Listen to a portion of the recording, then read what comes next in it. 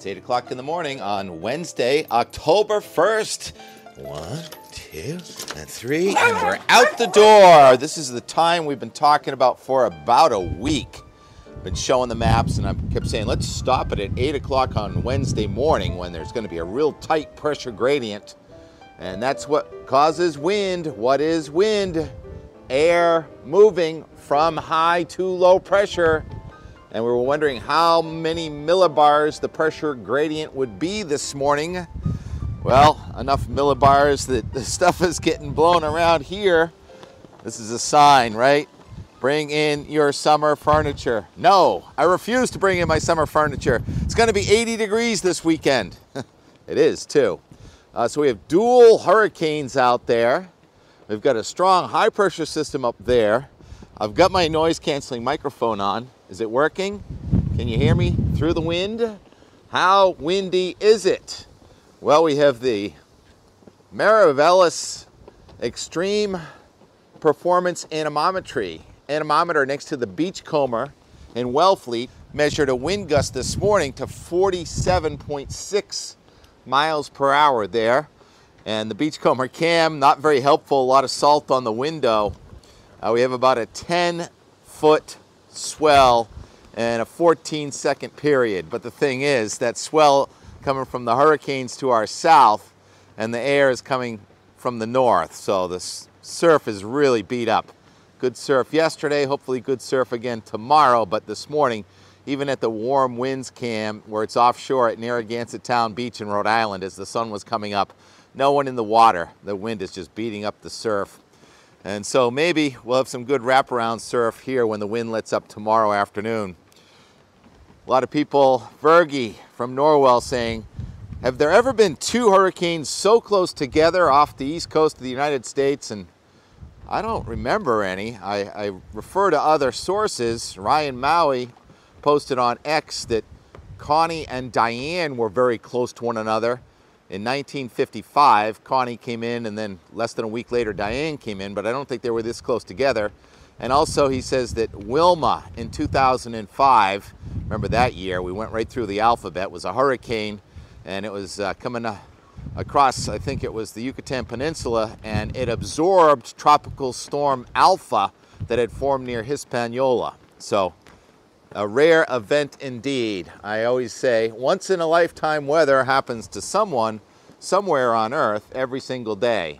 And so this is a unique experience, and it was about 7 days ago, last Thursday, that I put out this post saying, is there going to be a 97 millibar pressure gradient between the high pressure system in Canada and center of Hurricane Humberto?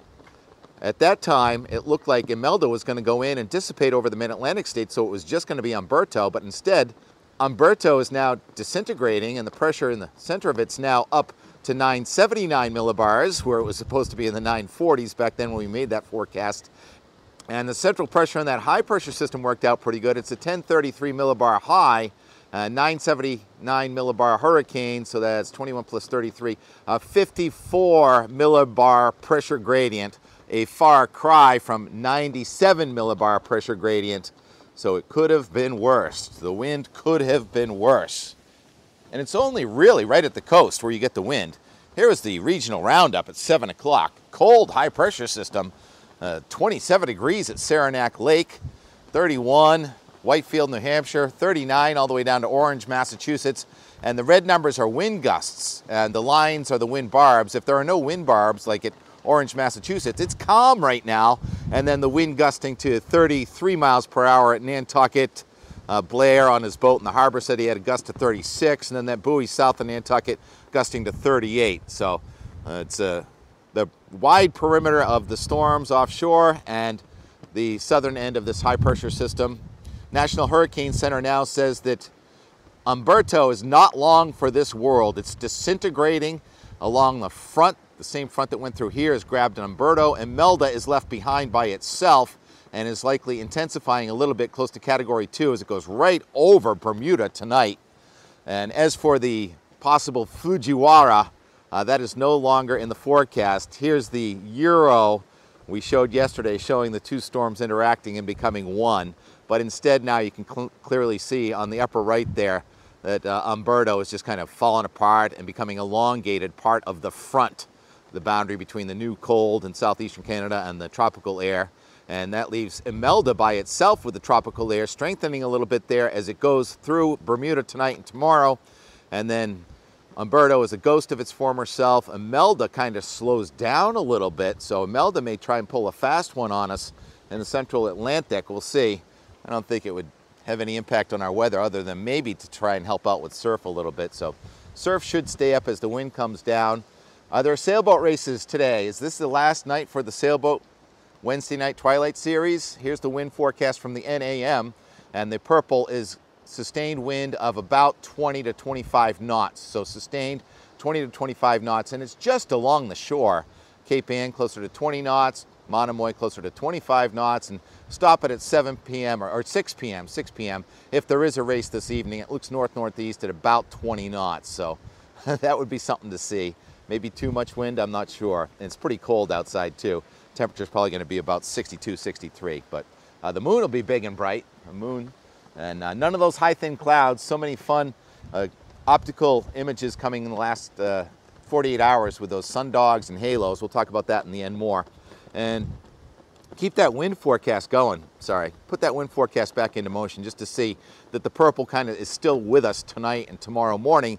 And then it's really tomorrow afternoon that the wind gradient is going to let up, slack up from Cape Ann to Cape Cod. Finally, by tomorrow evening, the wind is gone, and then the high pressure comes right over us. It's going to be gorgeous Friday, Saturday, Sunday for the most part.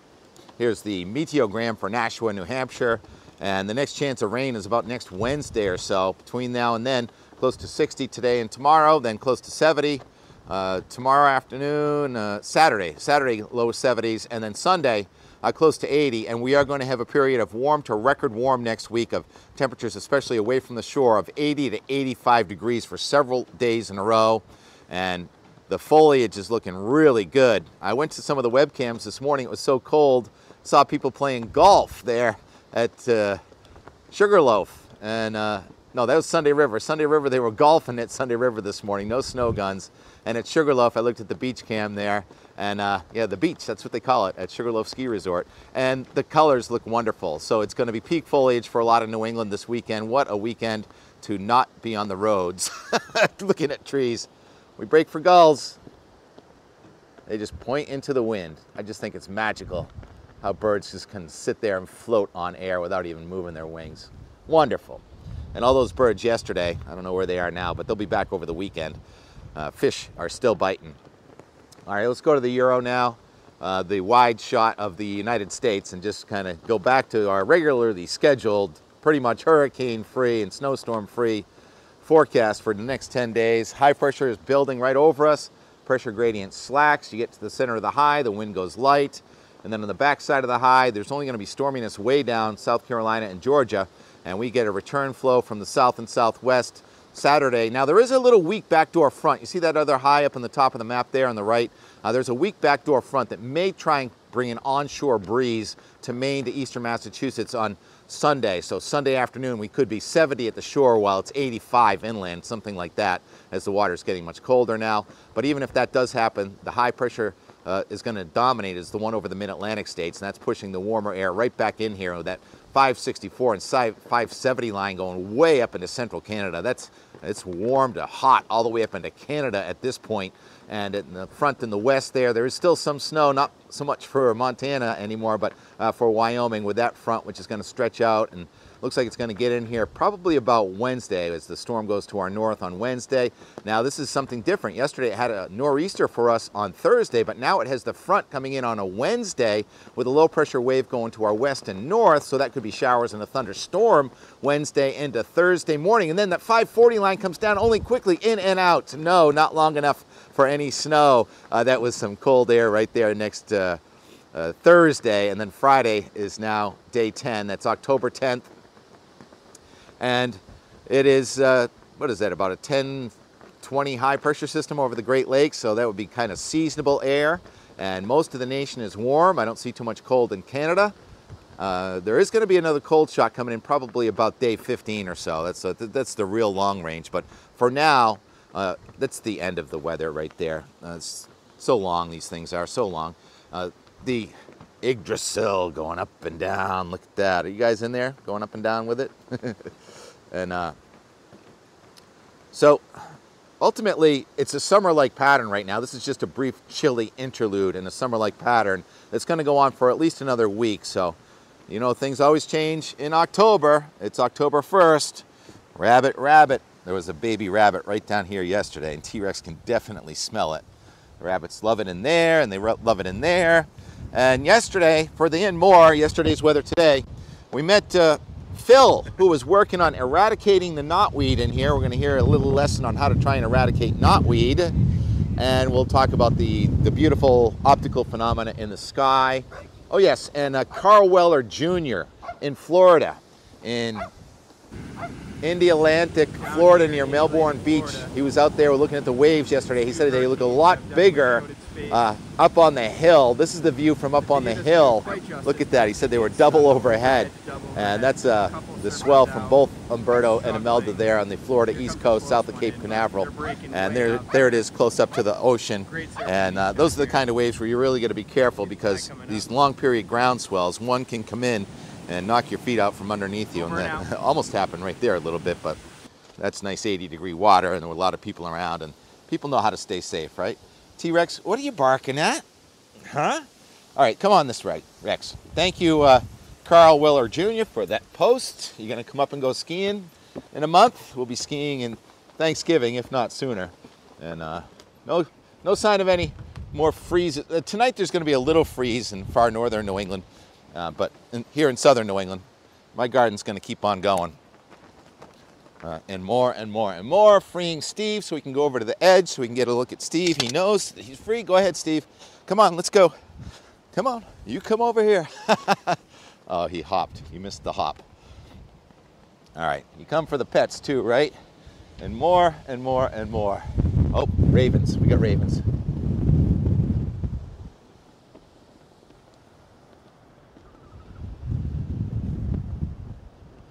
Multiple ravens, cat on a ledge looking for bunnies, and dog over here thinking that there's something in there. There probably is.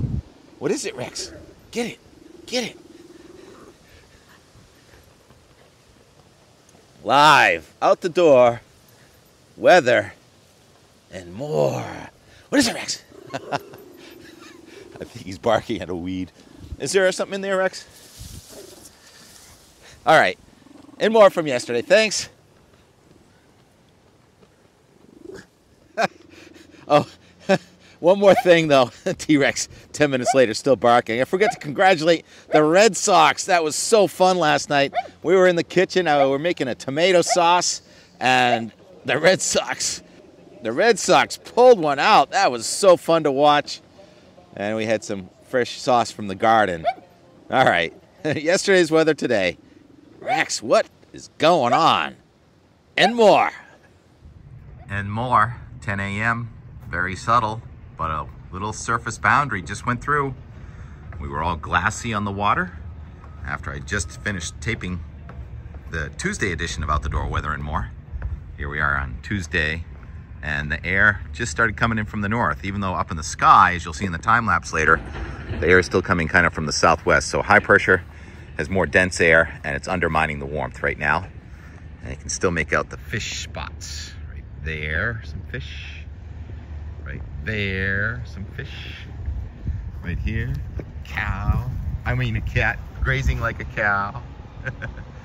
And Loose moving his platform around the corner. The sky looks the same. It's called dry fropa, dry frontal passage. And from here on in, the wind ramps up from the north and northeast. Noontime. Steve, you've had enough outside yet? T-Rex just came out. There it is, looking into the wind. What's going on down here? I think someone's trying to eradicate knotweed. That is a special trick in itself. Good pup. Yeah, I mean, you can either treat it or you can just repeatedly pull it up. You'll eventually beat it, or you just dig the whole thing up and spray. It's aqua safe. aquatic, EPA certified, like aquatic. Yeah, what was that first word you used? Glyphosate. G. Yeah. Glyphosate. Yep. GLYPHOSATE. And is there a certain time that you have to apply that? No, this time of year is, so the way glyphosate's systemic, so how it basically, this time of year is the best to use it because the plant, instead of trying to push out energy from its roots, it's actually sequestering energy into its roots.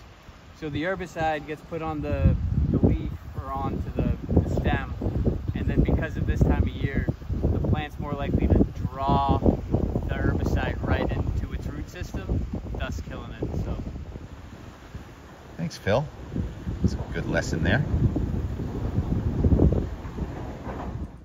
It's catnap time, 3 p.m. It's also time to close the windows time because the air is coming in from the east and the northeast and the temperature's gone from mid-70s to mid-60s. So now we close the windows for a couple days. Seeing little bits of white caps almost starting to form. New high pressure from Canada, another one. Hurricane repellent. I throw that phrase around pretty loosely, hurricane repellent.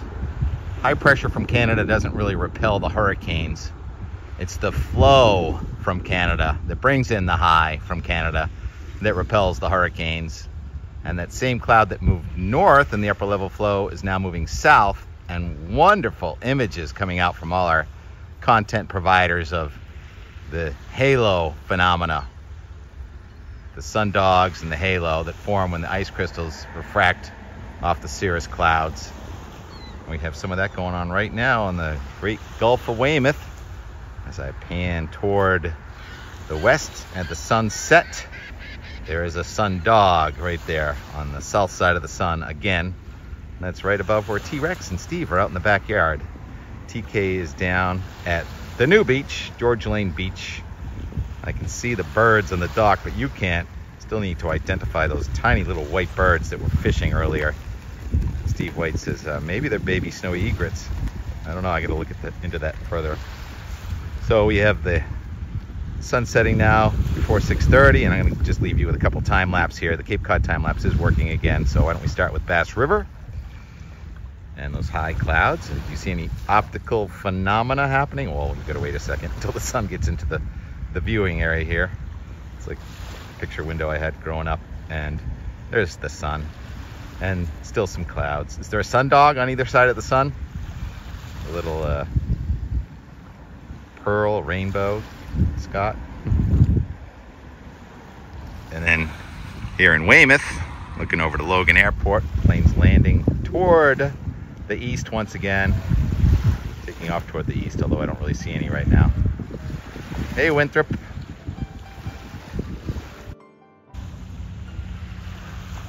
And here in Weymouth, the Gulf of Weymouth.